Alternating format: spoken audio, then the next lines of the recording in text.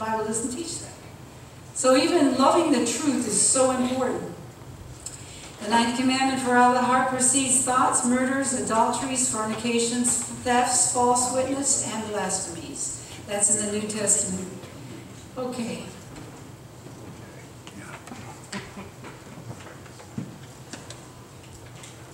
Well, this I think is important. I talked to you about the fact that you actually could defame somebody's character. We don't take this one all that important. We don't listen to this one very much because it's easier when nobody's listening to call somebody a fool. I say unto you that whoever is angry with his brother without a cause shall be in danger of the judgment. And whosoever shall say to his brother, Raka, or thou fool, or Raka is like conceited one, shall be in danger of the council, but whosoever shall say thou fool shall be in danger of hellfire. How many of you ever have heard of verbal abuse? Verbal abuse, emotional abuse? When somebody tells a young, promising person, you're just stupid. You're never going to make much of yourself. You think you're going to be somebody? Oh, Jesus says whoever says stuff like that is in danger of hellfire, because those kinds of comments could really change the course of somebody's life. And they need healing after that kind of abuse.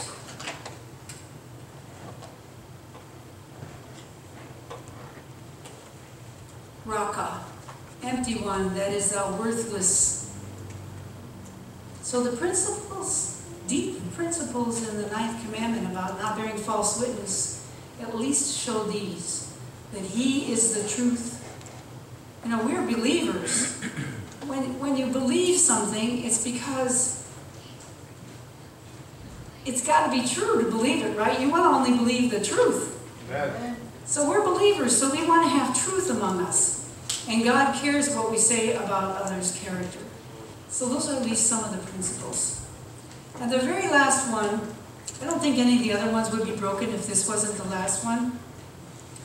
But Exodus 20, if this last one was always kept, is what I mean. If you start by breaking this one, thou shalt covet, you will always, most people would proceed into all the other, breaking all the other commandments.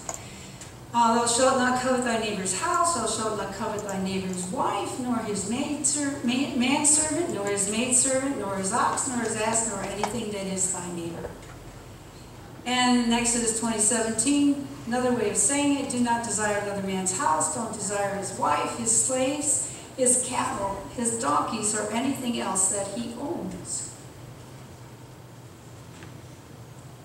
Notice in 1 Corinthians 10, verse 6, it's talking about the people in the Old Testament that they wanted stuff that God didn't think was good for them at the time.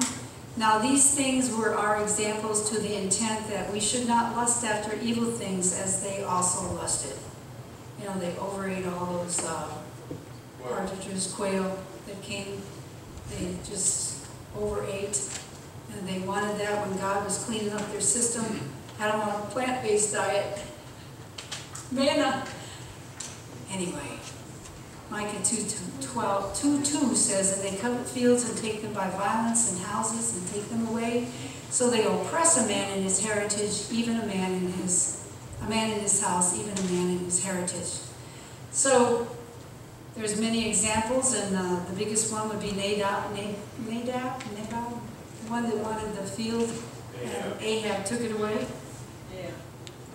Ahab wanted it. He coveted it and killed a man over it.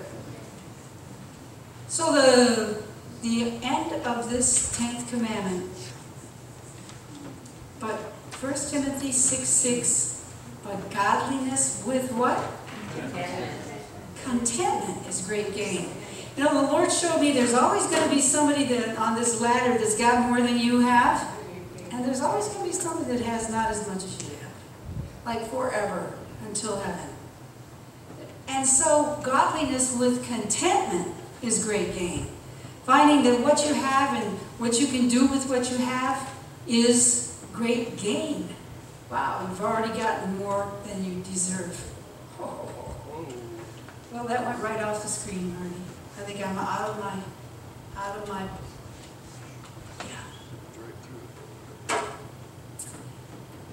So the principles of this are, would you look on your paper for the 10th, number 10? Tell me, what are the principles of the last one? Contentment, gratitude, and praise. So if you're not a coveter, you're going to have contentment. And when you start being thankful for what you've got, you're going to have a praise. Amen? So instead of griping and moaning and murmuring like the children of Israel did, and do you know murmuring was like really bad? God, when he heard them murmuring, that's when he would say, I heard you murmuring. So, thank you, Marty. These things were our examples to the intent that we should not lust after evil things as they also lusted. They coveted the fields, godliness with contentment. But there's something we're supposed to covet. Did you know that? New Testament teaches there's something we're supposed to covet. And it's in 1 Corinthians 12 and verse 31, and it says, but earnestly covet, or covet earnestly the best gifts. And yet I show unto you a more excellent way, and that is going to be, it's going to be love. And so we could go in and we could do 1 Corinthians 13, but he says love. So there's goods, and he says, brethren, covet to prophesy, forbid not to speak with tongues, and love in chapter 13 is what it's all about. Thank you for reading that. Contentment, gratitude, and praise. That's where we wanted to end up. But we have to not have a stubborn heart. That's the biggest deal. If we hear what God's wanting us to do, we don't want a stubborn heart. And here's where he says it. Oh, that there were such an heart in them that they would fear me and keep all my commandments always, that it might be well with them and with their children forever. So this safety equipment that God has given us is so that it might be well with us and with our children forever. Amen? Amen. So the 10 commandments are actually 10 promises. Amen. And those 10 promises are going to give us the victory. So if you would ignore what's in your bulletin and turn to number 608, we'd love to have us all stand up and sing Faith is the Victory. Then we'll have a closing prayer.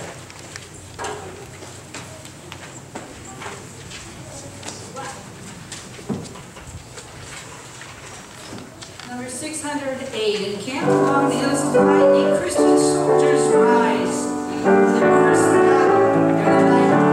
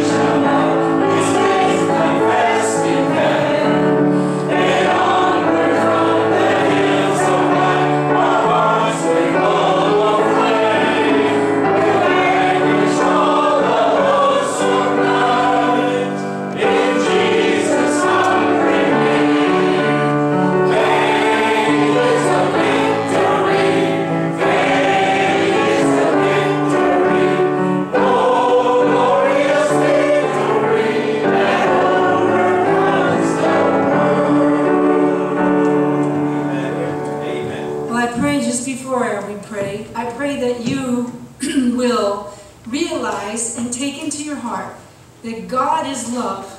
The character of God is love, and it's definitely reflected in His 10 Commandments. And you can believe that? Say amen. Amen. Hallelujah. Shall we bow our heads?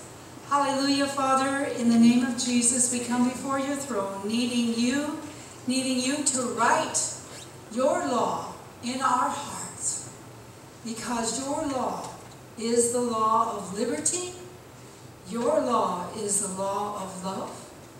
And you promised that if we give our hearts to you, you will give us your heart. Hallelujah. Father, we ask that you would bless each and every one that's standing here now. And if you, now I'm talking to those of us that are here in the church, in the auditorium, if you would like to have God write His law in your heart, that you may understand that each one of them is a law of love and how to love God even more. Would you just raise your hand? All the eyes are closed. Nobody's looking. If you want God to write His law in your heart, that you might know Him as the God of love, please raise your hand.